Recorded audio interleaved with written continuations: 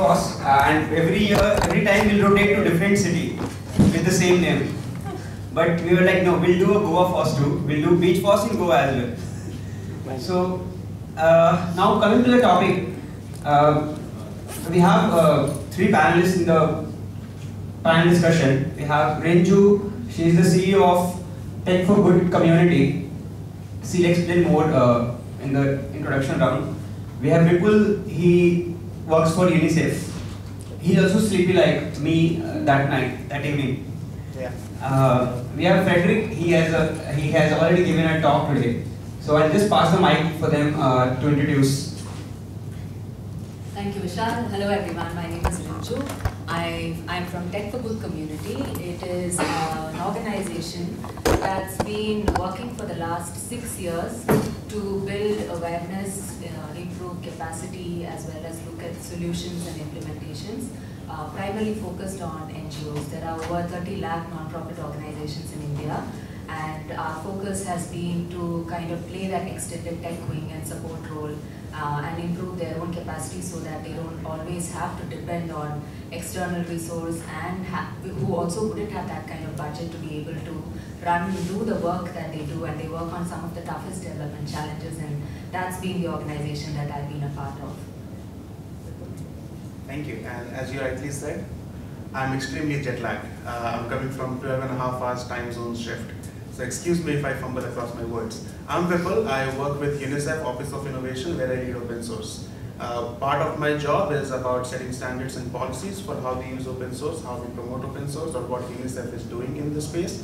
But also I work with a lot of countries and companies, country offices, in trying to tell them exactly what's the right way to do open source, or how to be a model open source project, right? And that can be anywhere from choosing the right license for your business model, business strategy, to setting up the right communities, or how do you approach with those. Before joining Unicef, I used to work with Red Hat. I think a lot of open source folks would understand and know Red Hat. I used to develop Fedora project and CentOS. These are Linux operating systems, so I was very close to that, a lot of platform engineering. And I'm also in Fedora Council as their DEI advisor, so I'm very much passionate about diversity, equity, and inclusion in open spaces. Sustainability of general software, and something that our panelists mentioned, how do we do more cross-border collaboration and not spend time in reinventing the wheel? How do we adopt solutions? How do we more cross-border collaborations to reduce redundancy and do more software good, reach the unreachable using open source? I truly believe this is coming out of Stephen Jacobs, who is director of Open at RIT, Rochester Institute of Technology. Digital infrastructure is human infrastructure. And we need to do digital infrastructure which is revolving around children, women, and general humanity.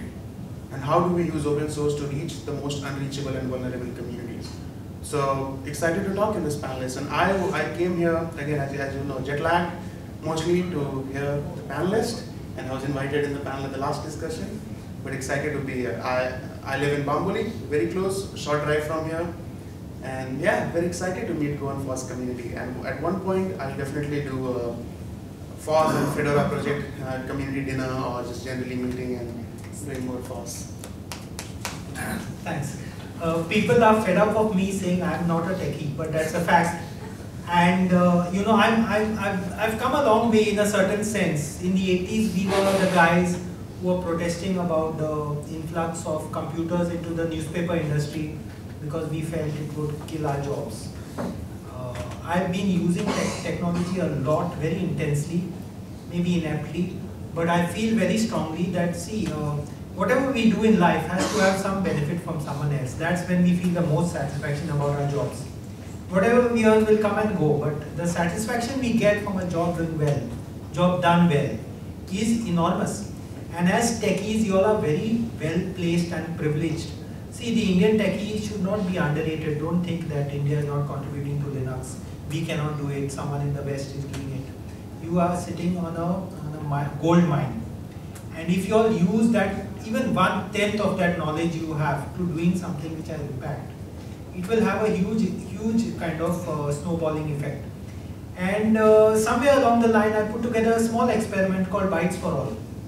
As I was telling someone, the name also was copied from another group called Access for All, which was in the Netherlands.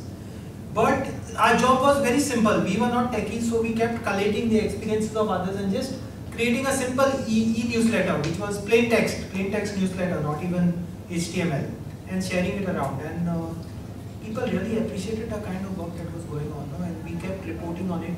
So if what the mind does not know, the eye does not see. So if we start looking for these experiments, we will find lots of them. The old letters are all somewhere scattered around on the internet, you can find them.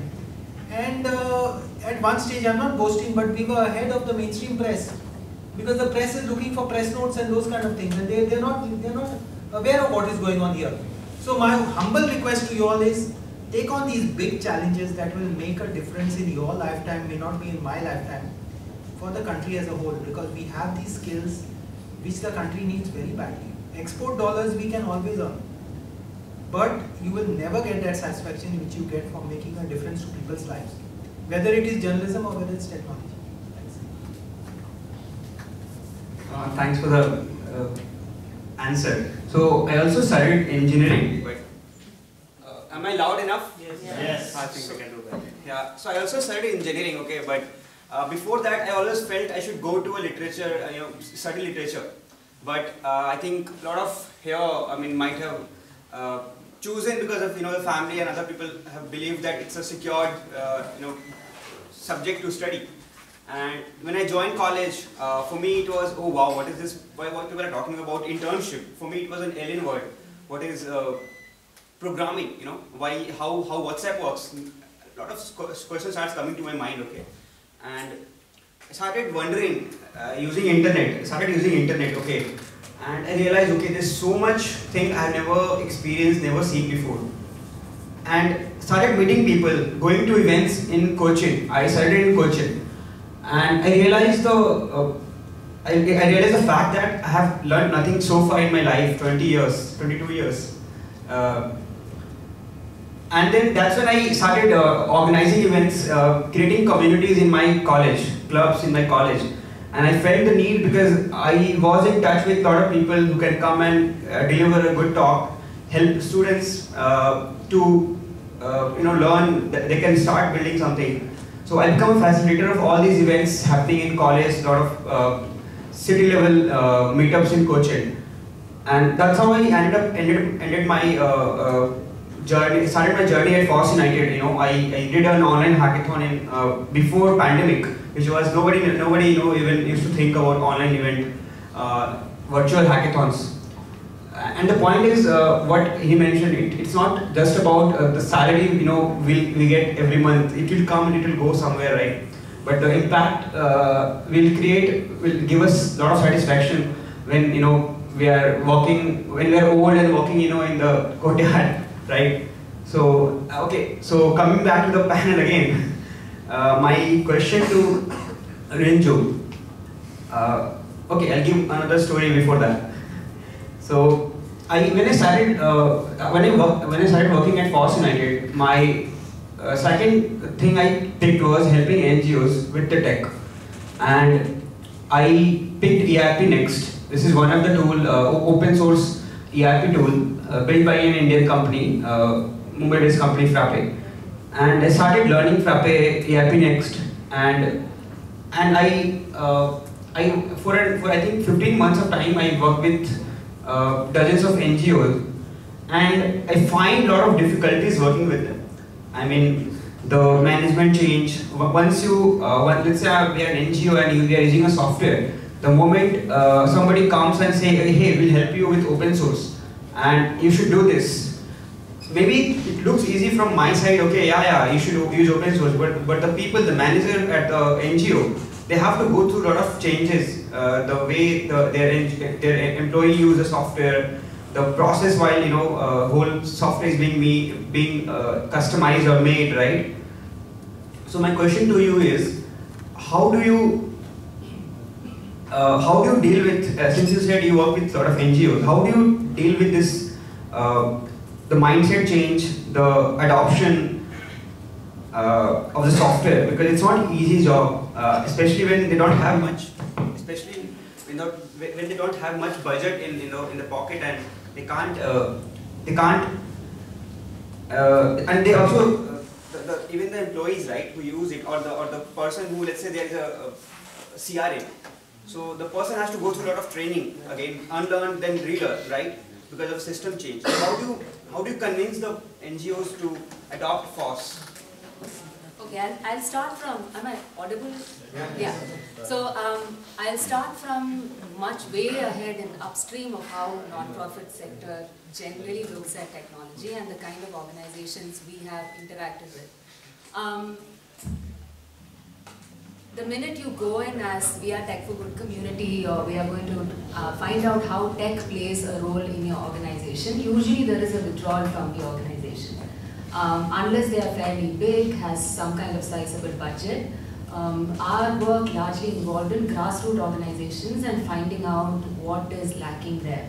So they are all involved in collecting data, storing data, visualizing it. They will have to have an MIS, etc. But the organizations we started meeting in rural Raichur and rural Tiruvallur would have tons of paper member forms, and they would have stacked it in shelves. And one such organization I remember was called Jagrata Mahila Sangatane. They are in one of the poorest districts of Karnataka. They lost close to like thousands of member data during floods, and so many years of work that they have done, they wouldn't know now how to proceed next, which funder to go to next, now that they have lost this information. So this is one example of a kind of organization. So we can't even get into adoption and talking about that to a system like that. But then there are others who have come to us who have spent a lot of money in proprietary software. The teams change, but they wouldn't know who has the login and the access and where the analytics they have done lie in, because of that kind of turnover organizations like that have. So before we get into the adoption piece, we do a huge and very human level interaction of assessing their tech. And this tells us in terms of just in the form of a maturity of technology, where do they stand and how the organization's project management is, or how they communicate within internally in their team, externally to their stakeholders, how do they make decisions because of this, etc. So tech comes in at in the end point of understanding the program of work, because they are going to see organizations like a TechForGood community or a lab or a Tech for Dev. All of us, though the vision is aligned, the fear of the minute we step in, is it going to be high budget? Then when you introduce open source and then talk about, it is a whole new world for organizations now. When they get, you are part of Oasis as an alliance and the 1,000+ NGOs that we work with, very minimal awareness into what is available in terms of open source. And it's mind-blowing the number of organizations we've helped set up ERP Next as their MIS or CRM systems, and then introducing them to even something as simple as Kobo Toolbox to collect data. Move from paper, move from Google Forms to just do that so that your field staff can use it well. So adoption from that point of view, we try and drive it from the founder or someone who's able to make that decision, see value in it, and a big part of our process is to also put out good stories of impact of NGOs who use such good technology, who are able to customize it themselves, and these solutions become replicable. So all these play a role in ensuring adoption becomes much more confident and easy. I also want to touch upon the role that now we are encouraging students to be part of. I wanted to bring in this concept that the program that we've launched is called Engineering for Good, where we are giving paid internships for students to be part of development sector problems at that stage, whether you are a second year, third year, fourth year engineering student, to know the kind of sector that they can also contribute their skills into. And so we are like the pipeline of problem statements we've collected. It's really encouraging to see the turnout of kids who have applied and are part of this. So that's been the journey, if I answered it. From what you're saying, it's a very tough job. It's a very tough job, and you're not just hacking code, but you're hacking how society works. Hats off to you, and wishing you all success, because if you succeed at even a small part of this, it can have a huge snowball. So actually I want to add something to that. So when we talk about open source adoption in NGOs or general government organization or inter-government organization, there are two aspects of it. One, either we talk about the workflow adoption on how you use different open source tools for your workflow, or how all these NGOs and government institutions should open source their research, academia content, open data, and open software. Because often they work with partners. There are challenges in both of them, because I work with a lot of these companies who are trying to adopt or do open source. I have seen a bunch of them. The biggest adoption problem with the workflow is you don't, so think about Indian government, and they want to build something. The problem is they don't adopt a project, they procure a product, right? You can't have that in open source. The biggest challenge you need to think about is, we all talk about free and open source, free as in terms of freedom of speech and not free beer. A lot of you might not have heard, free as in free puppy. You can adopt something, but it requires investment, it requires resources to keep it up and grow it with you. How do you talk about sustainability when you start using a tool and suddenly an open source project is not active anymore? There is a sustainability challenge, there is not enough community, right? How can you keep using it? Because an NGO or a lot of these organizations are not development organizations. A lot of these companies can choose to just assign one engineer on it and then get the product developed. But sustainability is the real question in these things when you're trying to adopt a project. Because you cannot just assign and develop something for yourself. So there's a lack of a lot of businesses around these open source projects who can provide you that service, right? And when you talk about workflow, I like to highlight the benefits of inner source before going to open source. Anyone who has worked on open source like methodology, I always say open source is way more than methodology. It's a movement, it's a culture. We all agree to that. Us coming together, talking about open source is a part of the culture, right? We are promoting open source, is the movement that we are doing. And then opening a pull request on GitLab, GitHub, and any one of these online Git4js and participating in a community opening bug, those are methodologies. So highlighting benefit of inner source before you go open source on how it increases efficiency of your developers, efficiency of all the partners working, what's the benefit of public roadmap, how different community can come together and you give a place to the community stakeholder you're trying to solve when you work in open. That's another challenge that we have seen. A lot of people trying to solve something, but the people they are trying to solve, they are not part of it. So we don't have inner insight of exactly what the problem is. So highlighting benefit of how when you work in open, you give space to them to participate in the community. And then there are different efficiency benefits of it, on how you become better at it. But then when you talk about making open source tool, the bigger challenge that I've seen often people think, because I work with a lot of these companies and they fear, oh, I have worked on this piece of source of code and it's my IP. You are asking me to give away my IP for free. Because any OSI approved open source license does that, right? Be it copyleft or be it permissive. So it's very important for me to highlight the value proposition of open source. What are the open advantages of an open source project? And highlighting that most of the code written anywhere nowadays, 60% is AI written. Is it truly your IP or is it the ecosystem you build around your IP? For example, I was giving to someone like Facebook or Twitter. Even if they had their open code open source, it's not the code that matters, it's the people who are on it. So it's the community that you build around your project and tools, be it the documentation, be it the support, be it the culture. Like Firefox. Anyone can take their source code and build a browser, but you still go use Firefox. Why? Because you know there's a forum around that. You know that there is certain promises that it's going to keep getting developed. So highlighting the benefits of open advantages and then talking about business strategy around open source. Going more than open source IP on how you build an ecosystem around it. Choosing the right licenses around it. Because again, different kind of business strategy will have different licenses. When you want to break through into a market which is not easily open source, a permissive is very useful. Because a banking system will not use a copyleft license if they have to open source their own code. Because trust me, banking system source codes are a mess. From hardware to API tokens and all the things, they are not built with best practices around it. So going copyleft just because you want to follow the ethos of copyleft, which I love and live copyleft, you can't do that. So you need permissive. But also if you want to protect yourself from these big players just to take your source code and build a business around it, that's when you go copyleft. So it's incredibly important for you to understand the business strategy, come up with what the value proposition is of your solution, and then talk about open source. Because it is true, as panelists highlighted, open source is often, or technology is often an afterthought. Because your goal is not to do software, your goal is to save children's life. And I'm coming from a Unicef perspective. So how do you use tech? And how do you highlight the benefit of open source in tech? Release that. That's all. Thank you. So one highlight from her answer is, one of the highlight is the program Engineering for Good. So for the students, if you are interested in, if you are looking for internship or part-time job, you know where to reach out, whom to reach out. So yeah, coming back to Vipul.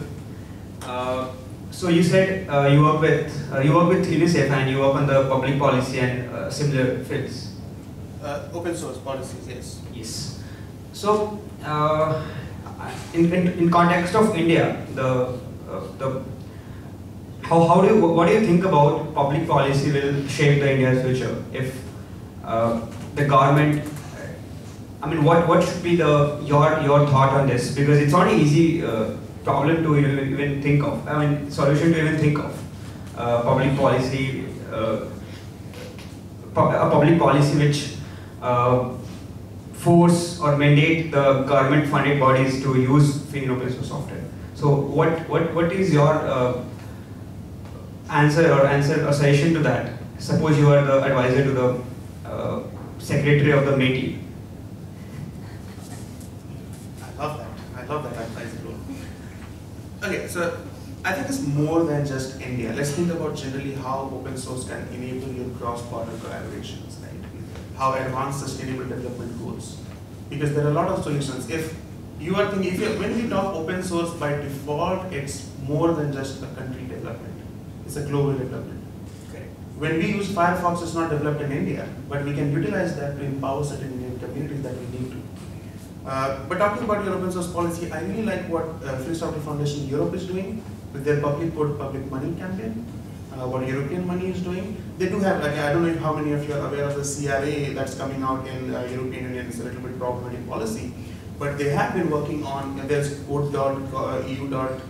Sorry, I can't remember the URL, but you can actually, European Union, any new code is being developed, is open source. Right? So there are things around it. But if you think about, just take a step back and what would be the digital utopia of a government? They should not be writing code. They should be empowering their people to write code for them. Again, I'm talking about digital utopia. It's the shiny world where we don't know exactly how it is right now. Government should be describing problems they are trying to solve. You have joined hackathons, you mentioned. There are a lot of students here, they do hackathons and participate in things.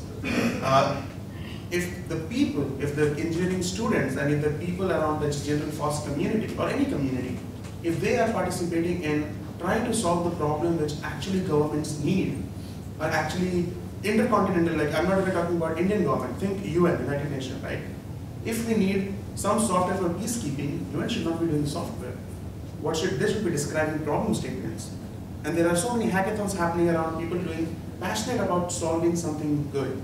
As Frederick mentioned, we want to do something, everyone wants to internally, want to make an impact in the world, right? But the biggest question is, well, how do I do that? How do I know if I'm doing it right? And that's the role government should be playing. One of the bigger problems I've seen adoption is changes like differences in policies. License problems, like if there is a tool that's developed in, say, Indonesia, can Indian government truly adopt it without understanding in and out of it? And that compliance, and they're trying to understand exactly what goes into it and how the license structure to the documentation is often more work than just writing it yourself. And so many, I think I was telling you, so many NGOs and countries, they waste their resources reinventing the wheel, right? So how do you come up with standard which is truly shared and people can understand that? And the same problem with open data. There are different governments, different countries with different stand on what is copyrighted. When we talk about data, we talk about AI. So what we need is truly a centralized standards, shared standards, which everyone can look at, and I agree with that. If there is a tool that's developed using those things, I can buy that. I can understand that this will be a good tool to adopt. And that's where digital public good comes into the picture, where you have to have open source, but you need more than open source, from the sustainability perspective as well, but also, how are you exactly advancing sustainable development goals? I don't care about a software that's a new media player. I care about a software that's providing quality education to children with, say, example, dyslexia, for whom the education tech platform doesn't work.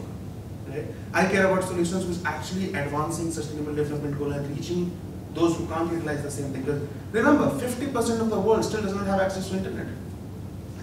Right? So how do you reach those people and actually make an impact? So government should be setting up policies and standards that are easy to understand for researchers, engineers. I should not be worried about, am I violating a copyright? Is this actually goes against the policy? If there is a data set available, can I truly use it and build something on top of it? So setting standards and policies can empower people to participate.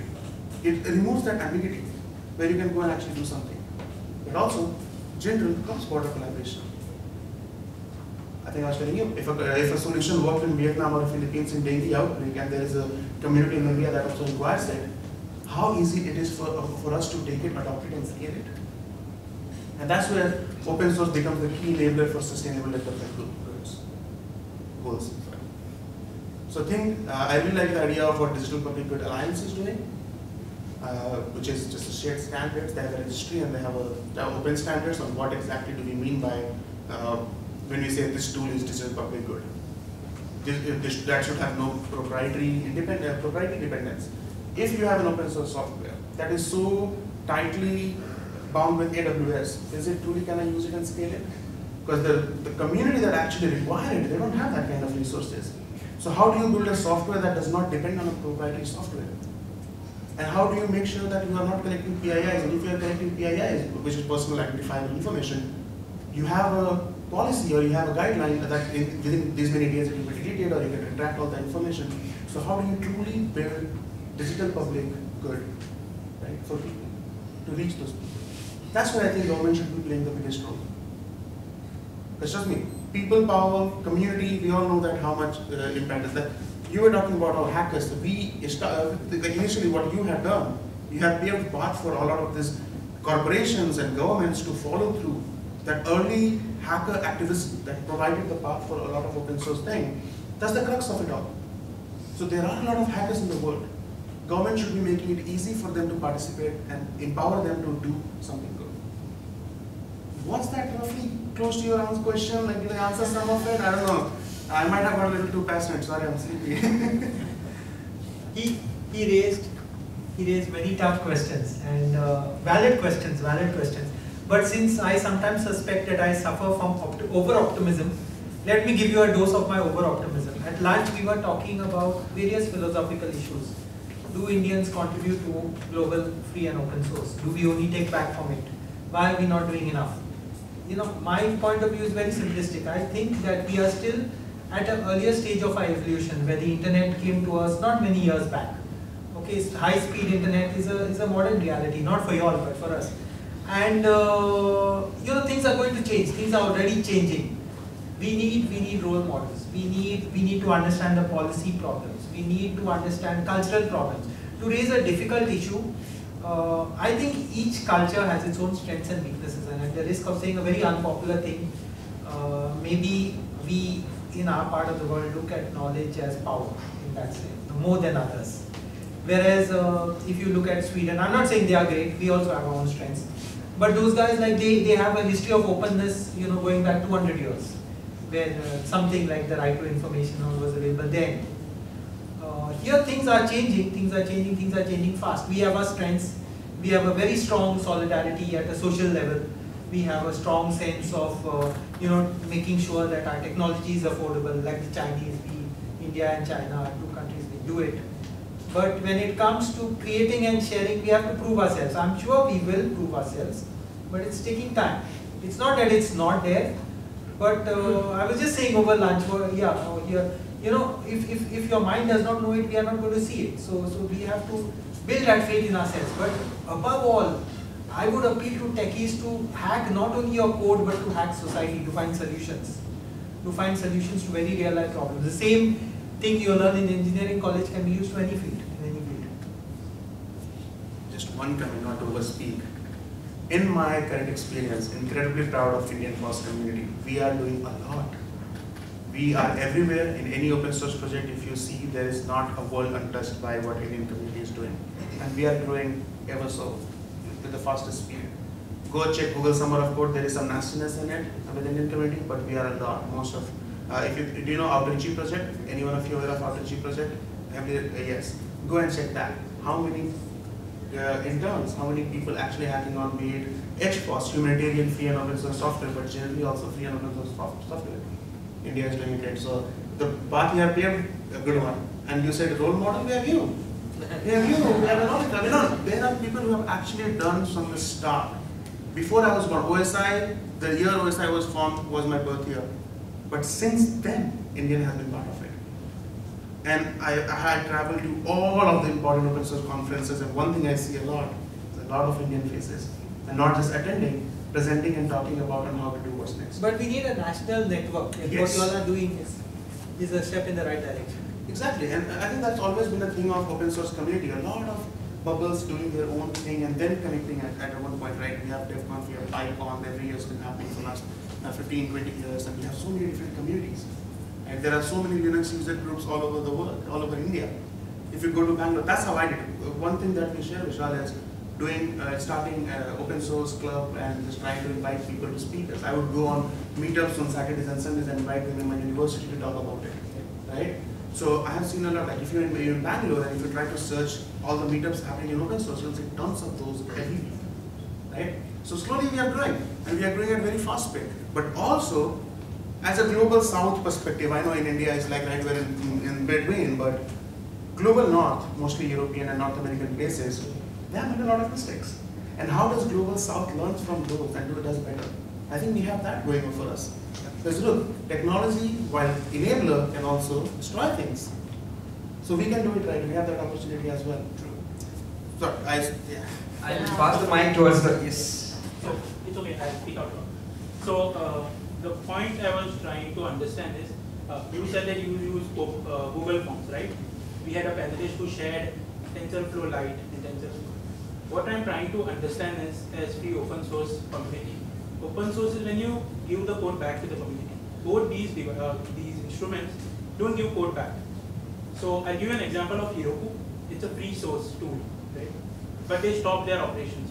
So there are many organizations that will depend on Heroku, right? On the counter side of that, there's something called as OpenAI. It started as an open source organization, and then they made a closed source organization. So my question is specifically to Vipul. How do you, as Unicef, try to avoid this? So what I think, my perspective with this is, people ride on the open source wave, saying it's a free software. They get the organic growth inside, they get the customers inside, and once they are at this level, they stop it out. So do you educate users on this?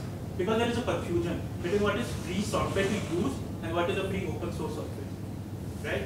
Free software versus free service. Yeah, so there is a TensorFlow Lite. It's a free software that we can use, right?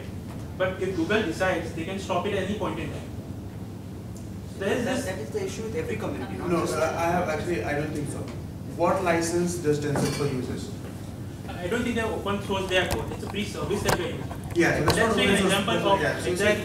So when she says Google Forms, I think TensorFlow is open source. TensorFlow is open source. So TensorFlow Lite. TensorFlow Lite and TensorFlow as well. I don't think the source code is actually released to the public, right? I think it is. So I'll tell you something. You mentioned something about giving the source code. I think just to make sure we are on the same page, can I take a minute to describe what free and open source software mean exactly? So again, I mentioned something free as in terms of freedom of speech, not free beer. We are not talking about free money here. Open source tool can totally be paid software, right? But when we say free and open source software, there are 4 essential freedom that has to be followed.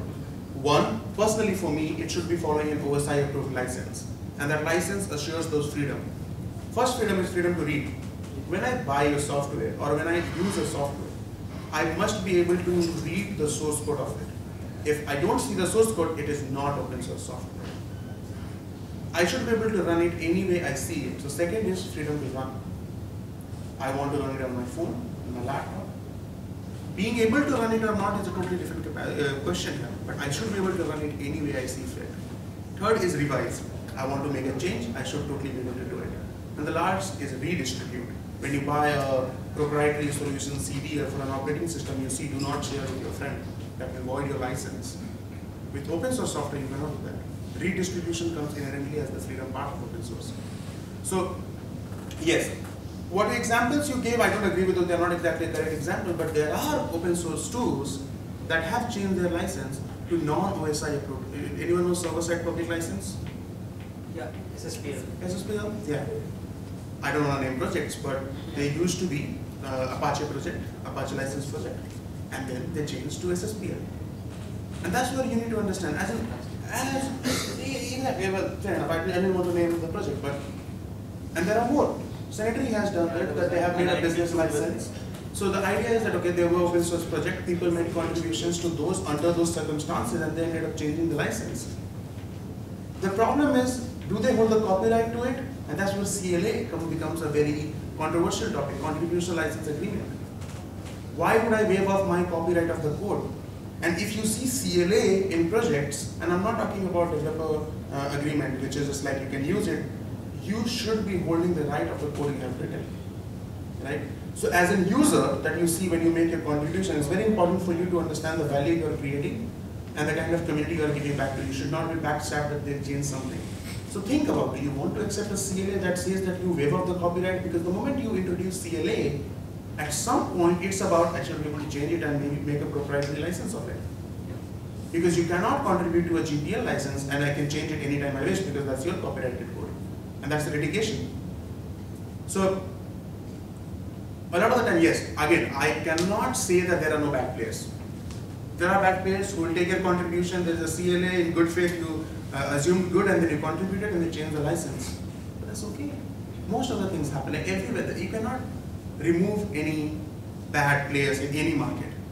But that's not how open source community is defined. There are very few.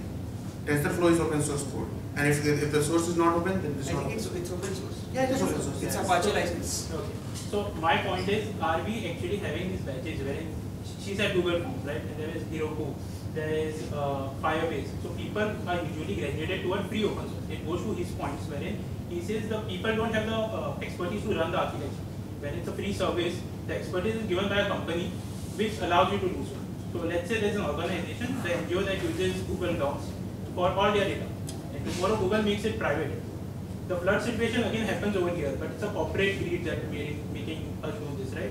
Are there any steps that we are taking to actually make sure that we should not use? Because there's something called as ODK that you can use, right? ODK is more open source. There's a clear distinction why ODK should be used and not Google Forms. Right. So these two organizations like Unicef, you being a very big organization, are you taking some steps to make sure user I think it's management decision to. I'll answer that. Okay.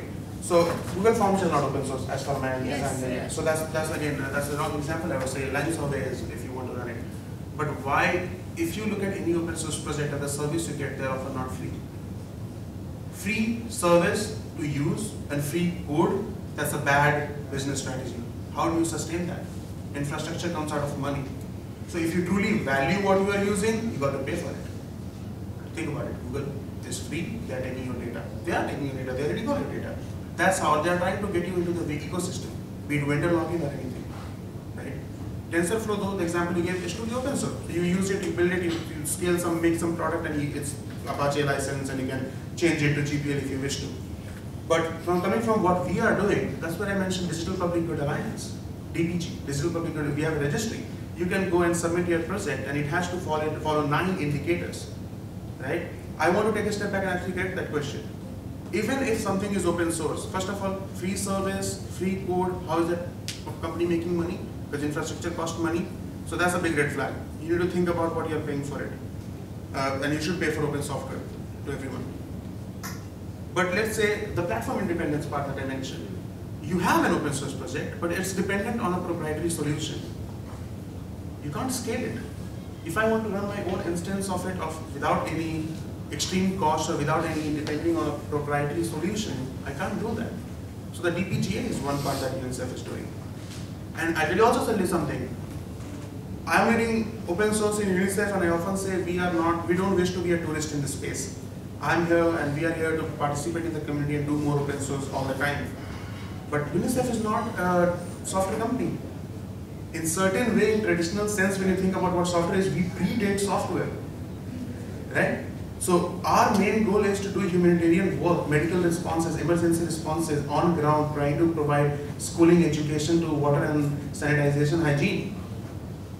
Open source part and the technology part is the far quadrant of what we do. On a very small scale, I think 2% of all of what Unicef does. Right? So we are very much on field, and then we are trying to utilize technology to see how we can make good of it. But if that's why you need to evaluate any project, and that's where risk analysis and risk tolerance come in. Adoption question that we discussed about any NGO, and that's where I mentioned sustainability of it. It is true. If someone is adopting an open source tool, obviously you can go and fork it. But then comes all the overhead on you to maintain it. So those are the challenges which truly mentioned exist. That you use an open source tool and it might not be open source after some time. But that's where you think about the license, the community that we have built around it, the ecosystem there is around it.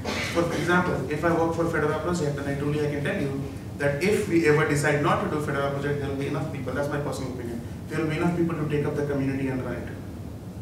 When CentOS Linux, not Stream, closed their shut shop for CentOS 8, Rocky and Normal Linux came and started building from the real distributions.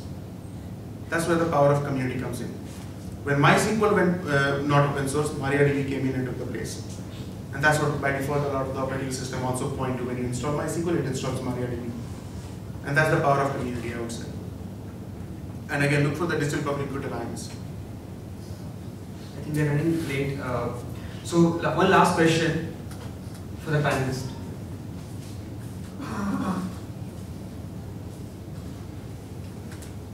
You want to use the mic? I didn't get your name. Rinju. Rinju. This again, we were working on Drupal for a very long time. As a result, we ended up in this non-profit thing, right? So non-profit comes to the Drupal space for web, right? So we have Arya, Azim Premji Foundation, Airtree, Qatar Foundation as our client. And then again, media used to come for a period to Drupal, and most of it failed in Drupal. I think other than Newsminute, right? Same as some organization, cultural organization used to come. So one common pattern we had while using open source was something we have learned now, but we have not been able to crack it. When the organization doesn't have a, let's say, tech policy itself, right? When they don't have a tech policy, the people in position take the decision, right? But it's not, let's say, written on stone or something. So that next person can easily come and replace it. Right? So I don't want to name the organization. Among these two prominent organizations, we are right now battling and kind of doing their battle for them and preventing them from taking the wrong step. And in two cases, the people who are taking the decision are the editors. And what is driving the decision is a user experience, right? The tool, like, okay, we can make article more easy here, or we can just drag an image here and it works, right? But it's a pivotal moment. It's a very large organization with some of their sites are like 10 lakh to 20 lakh visitors per month, right? And the decision of the whole tech that has, so for example, Arkim has been with us for around 8 years now. And they're kind of changing the whole tech stack based on an editorial experience, right? So what we understood is like, even before, as you said, the tech is in place, there has to be a policy in place, right? But that's something beyond what a tech company can do, right? That's not something we should be doing, or that's not something often we can even influence, right? But this is something we keep seeing in this non-profit that we are working with. They don't have a policy in place, or they don't have, like some people who was visionary has started it off, but they are no more there. And the new people who are coming are kind of, in some cases I've seen people putting Google Forms in this site, even when they could just build a form using the same system. Some people are asking for integration to Google Sheet because it's easier to develop and all those things. Tableau for visualization and all those things. So this is something we have not seen a solution, and so often we spend a lot of time fighting for them, their battles, right? And then we fail and we feel demoralized and all those things. So how do you deal with these things? Yeah, absolutely bang on. No policy, there's no tech team, there's no tech budget. So leave the question because a lot of people leave the question. Okay, so his question was around non-profits that he's engaged with in his experience, and from a policy point of view when that doesn't exist and decisions being made by like a a certain senior management or an idea that they have, and then how that trickles down and has to go through changes because of user experience and the end game that happens and the changes that organizations he's interacted with has had to gone through. Same experience here as well. So my answer was also, it's a work in progress situation for us, but you are right in terms of policy, in terms of people, in terms of processes, all of those would have a lot of aberration as we have to work through. So we start on very small understanding on the first thing that we can work with when there is a buy-in at that current state of the organization, and that state immediately changes in 3 months. You'll see new people working on that. So we are trying to make it in terms of phases as much as possible. The low-hanging fruit being the one that we look at first, and then if we succeed, using them as an example for other organizations, saying even if they are small, they put a tech policy in place. They are an education-based organization. So a bunch of other education-based organizations, because there's a lot of peer learning. Like as soon as you said Arya or like in philanthropies, it strikes, or A3. The fact that A3 works on environment and all other natural resource management organizations would generally know about them. If they know A3 has adopted a certain CRM system, the curiosity at least is something that we bank on a lot. Small changes, but it's looking impactful, and so we just power through it. So just add on, like, so as a tech company, should we push for policy change? It would be ideal that there is a lot of conversation around from different forces who are engaged with that NGO for sure. Would that be overstepping? At least the conversation is good. The thing is, they largely rely on such companies also to bring words into meetings. The minute you might say tech policy, you might not have to be fully involved in it, but the person attending or listening to this word might go back and say, that didn't strike us before. They might not want you to do it, but it's good to have that kind of engagement and conversation, definitely. That's lacking a lot, so even if we can't go into hire a tech person in your company, right? Or come back and say, we have 3 interns, create positions. But the fact that it would be nice to have like a database manager is a thought we do bring up. The decision is of course theirs, but that kind of community and camaraderie is very important for them also to know what decisions to make. So that's how I would approach it, if that makes sense. Thank you so much. So I would like to conclude this. Just one small. Yes. Just 2 quick points. One is that FOSS has a lot of advantages, but the entry point and the learning curve is very steep. So please keep in mind that everyone who is new to it needs support, especially the non-profits. Secondly, if we can link up with affiliated movements, whether it's open access, whether it's Wikipedia, whether it's Creative Commons, because the non-profit world has a lot to do with data and information. And all these are sister movements in the sense they share a certain vision. That's all. Thank you. So yeah, it was very insightful for me, and I hope it was for all of you as well. A lot of learnings, and I hope, I'm hoping a lot of you have questions, but I know you are, since we are running out of time for this, we can have this, you can have those questions from them after the conference. We'll have some tea and networking time. So yeah, once again, thank you, all of you, 3 of you, for all of your insights and answer, and hopefully we'll keep doing more discussions like this and open questions from the participant. Yeah, I'll ask the volunteers for the next round of talks to start. It didn't even go to sleep.